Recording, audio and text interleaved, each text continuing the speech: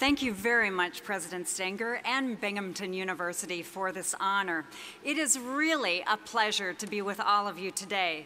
Dean Neiman and other distinguished university administration and faculty, family and friends of the graduates, and of course, the Binghamton University Harpur College of Arts and Sciences graduating class of 2012.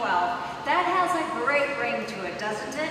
The graduating class of 2012. Very special congratulations.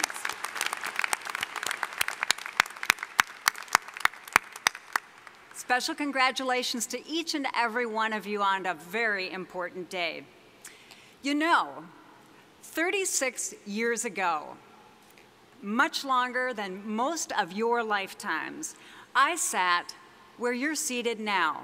Figuratively speaking, of course, I was participating in a similar rite of passage. I was part of a graduation ceremony at a college just a bit west of here in North Dakota. And way back then, I'm sure I felt like many of you feel right now. I felt a sense of relief that I made the grades to graduate, a feeling of excitement to begin a new chapter in my life, and a sense of apprehension about whether I really had what it would take to be successful in the career that I had studied for. In your lives, this day really is one of the biggest days, one of those days that you'll remember even 36 years from now.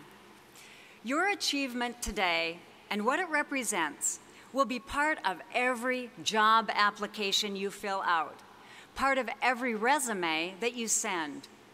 It will be part of most of the conversations that you have when you describe yourself to a new acquaintance, talking about where you went to college. And it will be part of the quiet moments that you'll have now and then, when something or someone reminds you of this place and the people that you met here and that you learned from. In other words, you've forged a tie with Binghamton University, a nationally recognized university, and it is a tie that will stay with you and resonate for you throughout your lifetime. So it is quite appropriate that many people are here as part of today's celebration for you and about you, a celebration that recognizes and honors your achievements, marking a lifetime event that stays with you. The impact that Binghamton University has on each of you, whether you've studied in science or mathematics or humanities or social sciences, the impact on you and thousands of others has been made possible because of a lot of people. Some you know, some you'll never know. They are the alumni, the business community, the board members, and the families who believe in this university and who believe in you, the students, and now the graduates that come through the doors of Binghamton University. They are the scores of people who gave their time or their expertise or their financial resources to help create and to sustain this institution for you and for others like you. The people whose names you don't know, but who know just how important you are and how important it is that you have the skills and the knowledge to do what you most want to do in your life, armed with the degree that each of you takes away from this academic setting. In other words, I want you to know that beyond your family and your friends, there are a lot of people standing right behind you who wish great success for each of you. And there's a lesson in that, I think. It is that throughout each of our lives, we are all helped. We're helped by the person who holds the door open when our arms are full, to the person who helps support our education. And as you go forward, there will be ample opportunities for you to help others achieve their dreams too. Well, when I was sitting where you are, I certainly didn't expect to see a day when a U.S. president would reach halfway across the country and offer me the opportunity to lead a federal agency that influences the health of more than 30 million people, from people who are waiting for heart transplants to people in rural communities waiting to find a doctor or a nurse to practice there. It is an incredibly challenging and, frankly, very demanding job. But doing it well can make a big difference to a lot of people. So the job is a privilege.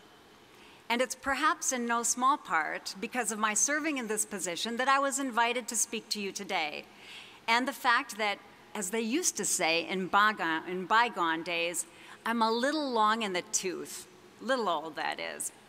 It's likely that those who extended the invitation to me to be here with you had an expectation that I might have a few pearls of wisdom to share, some last-minute observations and advice for the graduates as you close one chapter in your life and get ready to begin a new one. And I do. I have 4 pretty straightforward observations or lessons that I've learned across my career that have served me well. And so perhaps they'll serve you well too. And the good thing is, these lessons come to you without your having to pay any more tuition or take a test about them.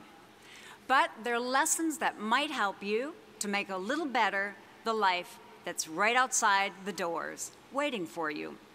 So lesson 1, out there and outside of Harpur College of Arts and Sciences, it is all about change. So my advice, lean into it, lead it, don't shy away from it. And the implications of this lesson for you clearly start today. Think about the change that today brings to you. Today is the beginning of the time when you will no longer tell people that you go to Binghamton University. After today, this part of your life is spoken of in the past tense. You went to school here. So this day is about moving from what you've just accomplished to leaning into what may start for you as soon as this week. 2 very different life chapters for you, one ending in celebration and another beginning with much anticipation. And beyond today, how is change different for you than it was for parents or for your grandparents? In many respects, it's very different. Change is very different in both trajectory and pace. Take your neighborhood, your sense of community. This college and this university has been sharply focused on ensuring that you are fully cognizant that the world is increasingly one big community, one big neighborhood. For example, a few years ago, a sneeze in Mexico City transported the flu to high school students in New York City, most of whom had never, ever visited Mexico. So we're all connected now. The world you're stepping into isn't the neighborhood where your parents grew up or where I grew up. Regardless of your postal address or your email address, for the rest of your lives, far-flung places, people, and things will influence and will be influenced by you in small and large ways. From my vantage point, I'd say how very exciting the opportunity to shape change, to become part of something so interesting that is the lovely mosaic that are the people, the countries, and the culture that comprise this world. Seeing what we have in common and learning from what makes us different. My advice then, embrace change, lean into it, help to shape it for yourself, for your family, for your community, and even for the world. Lesson 2, where others see limitations, each of you look for the opportunity. I'm from North Dakota, and I don't know why, but some people think of North Dakota as a little bit out of the way, a flat, plain patch of country. I'm sure that's not how any of you graduating today feel, but my point is, flat and plain is what a lot of folks see when they drive across that state, as they drive down the roads of that state. But others can view that exact same vista and see in it something very different. They see opportunity. Here's an example. Over 60 years ago, my dad, who was then a fairly young pilot, moved to North Dakota from a well-established aviation business in another state. He moved there because when he went to North Dakota to interview, he looked around. And from a pilot's perspective, he saw almost the entire state looking to him like one big runway, where you could take off and you could land just about anywhere, where before good cars and good roads, airplanes could be a critically important mode of transportation. And of course, these days, the FAA has us thinking just a little bit differently about landing and taking off anywhere, but that's change. And the point is, where other people saw limits, he saw a land and a sky filled with opportunity.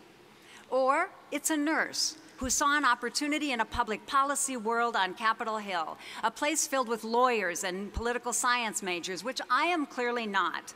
But as that nurse, I thought a lot about the unique knowledge that I could bring to that setting, my healthcare experience, to help inform the development of health legislation. And by the way, when I got that first job in Washington, D.C., I took a serious pay cut to do it. A lower salary may have been a limitation for some, but that's not what I saw. I saw in that job an opportunity to use my knowledge and skills in an atypical way for a nurse. So what might look on the face of it like a limitation, if you look for them, there is a galaxy filled with opportunities waiting outside the doors of this building. Opportunities in small rural towns and in large city centers. Where others see limitations, you look for the opportunities. Lesson 3. Lesson 3 is something that I learned while working as a chief of staff for a United States senator. And that lesson is to replace in your attitude, and so replace it in your vocabulary, the words, I can't. Replace the words I can't with I can, or we can. Meeting after meeting, day after day, I never once heard that U.S. senator say, I can't, or we can't. So my observation is that when it comes to things important, I can't isn't the answer. What I've learned is that the real difference you make and how other people view you has a lot more to do with your attitude than it has to do with your money, your clothes, your car, or your house. This lesson is challenging, though, sometimes incredibly difficult because of what it requires of you, to replace the words, I can't, in both your vocabulary and your attitude, with those words, I can or we can. And for many of you, I'm sure you've already acquired the seeds of this attitude. It's really what helped you to get to this moment today. And last, lesson 4, find ways to lend a hand, and don't ever hesitate to reach out for one when you need it. Some of the most important work you'll ever do is when you reach out and help others, as a Girl Scout leader, as a Rotarian, or in some other way. In fact, it's that kind of work, reaching out to help others, that so often distinguishes unsung heroes in communities across the nation, but heroes nonetheless. As President Obama has been known to say, ordinary people often can be found doing extraordinary things. And staying in touch with the needs of others does take work. It isn't easy to do, but it's an abiding value that reflects who we are as Americans. I know this because I've had the opportunity to represent the United States at World Health Assemblies in Switzerland, at international meetings of health ministers in Mexico and elsewhere. And what you learn in these meetings is that people from all over the world look to the leadership of the United States because they respect our can-do attitude, our anything is possible approach, and our nation's history of generosity and caring for our neighbors. But our reputation as a nation isn't handed to us. Week after week, generation after generation, in small ways and large, people in this country did things and do things to earn that reputation. So, going forward, each of you has days and weeks and years ahead of you, filled with opportunities to make a difference in the lives of the people living next door, or the difference in the lives of people oceans away. Simply put, America's progress and America's promise depends on you and others like you. In keeping with the finest traditions of this academic institution, clearly from the class of 2012, we should be able to expect extraordinary things. But for now, today, you can just focus on the excitement of the day and celebrate what each of you has just accomplished, something really great. Today, your parents are particularly proud of you. Your aunts and uncles are proud of you, and even your brothers and sisters are proud of what you've accomplished. Congratulations to each of you and all of my best wishes. Thank you.